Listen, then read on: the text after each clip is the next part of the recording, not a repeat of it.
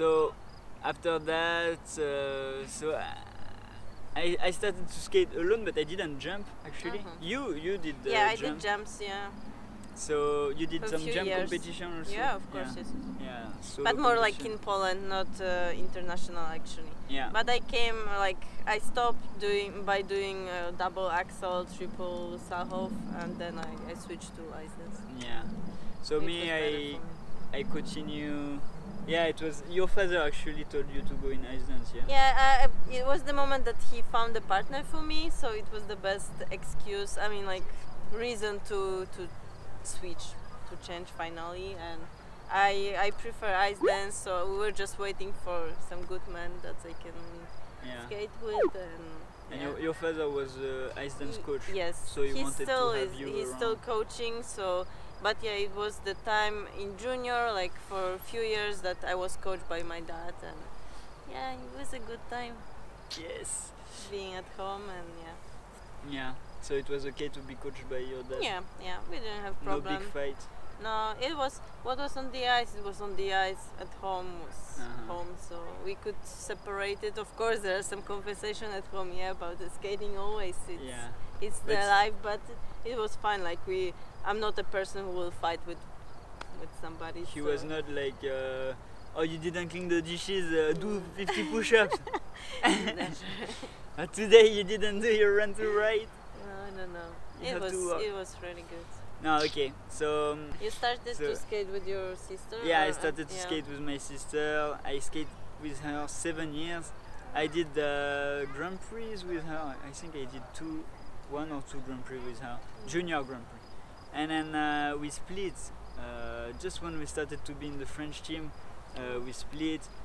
Unfortunately, then I skated with one Ukraine-Russian woman.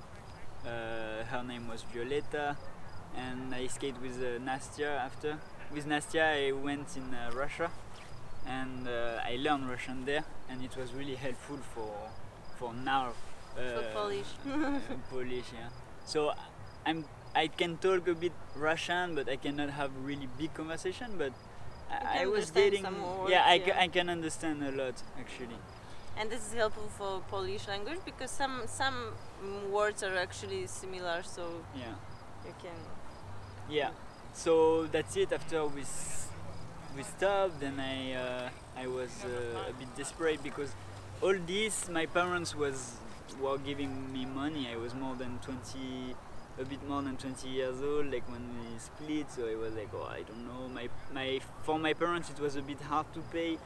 All the skating thing. This is expensive life. Skating, it's not a cheap sport, so. Yeah. So I was like, oh, I love to skate. I want to continue, and I need to find a solution.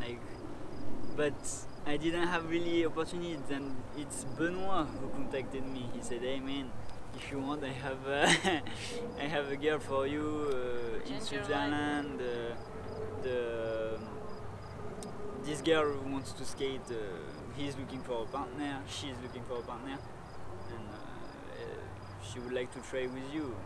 And then I said, okay, yeah, I could try, but I don't have so much money. My parents didn't want to pay for me anymore. They were like, man, find a job. So I told him that. And then he said, no, it's okay, don't worry, the parents will take care about all the financial things. I said, what? That's good. Okay, nice. But somehow, in a way, it's good, but somehow it's not so good because they want to control everything. So this happened, I went, it worked well, but the problem is that I couldn't get, they wanted to skate for Switzerland, I couldn't get my release. Then,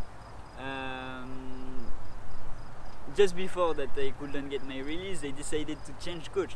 We had Benoit show, he's so good right now, everybody is asking for him. And this girl, she wanted to change coach, the parents decided. So I didn't have the choice, or I stopped to skate, and get financial help, or I skate with another coach. So I was not crazy about this idea. Then I stopped actually because I was a bit coaching there at the same time when I was competing.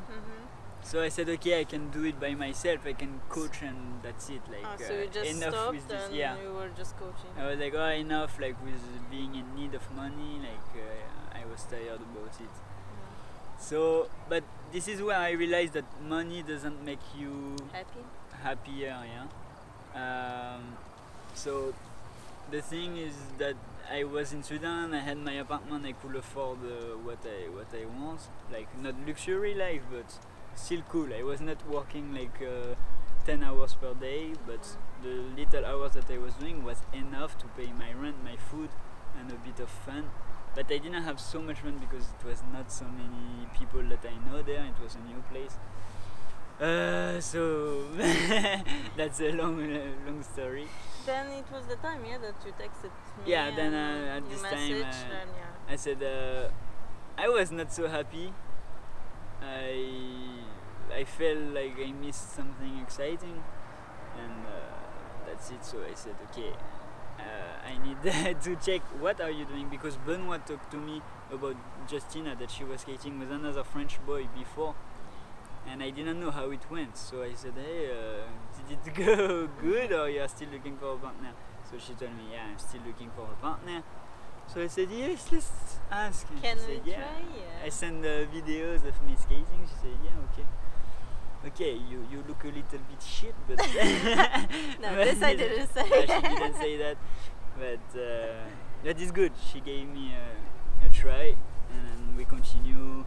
Federation, Polish Federation support us. It's amazing. We are really grateful.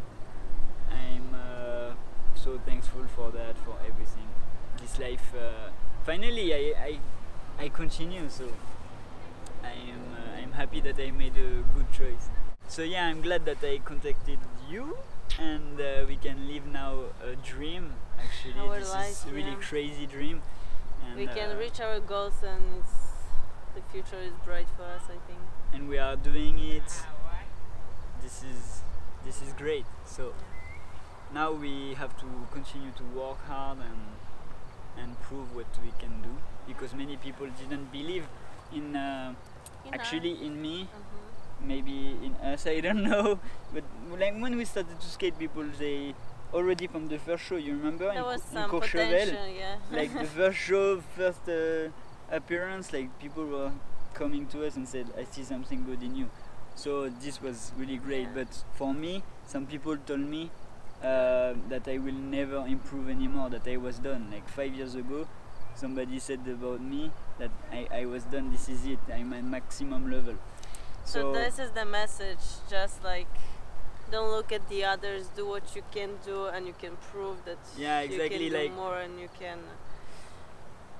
yeah, don't listen to people, they don't know anything about what you are doing and what you want, they don't know anything about your motivation, so just go for what you want to do and work hard, because it's not easy in anything in life, like nothing is easy. And with the work you can really achieve, you can reach your goals. Yeah. Yes. This we wish to everybody. Yeah. So Never guys, give up. Never give up, exactly. Yeah. This is a famous sentence, but it's real.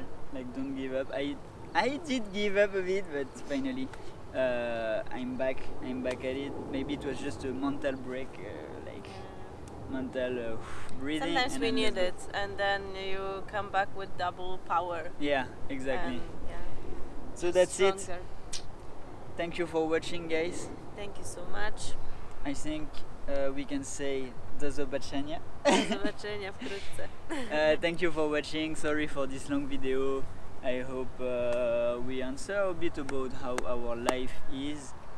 Yeah. If you have some other questions, Right below. you can write. We have some other comments about other things. How is our day? We will make it in other videos, because it's just so long to explain everything. Yeah. So we'll show you the lifts, everything, what you are asking for. All the rules also. We have a lot of things to do. But thank you for following us. This is so good. We have a lot of lot of followers, a lot of subscribers. Thank you for all the messages, and see you next time. Also on Instagram you can follow us, and this is great. Thank you so much. Thank you. Kiss kiss. Do zobaczenia.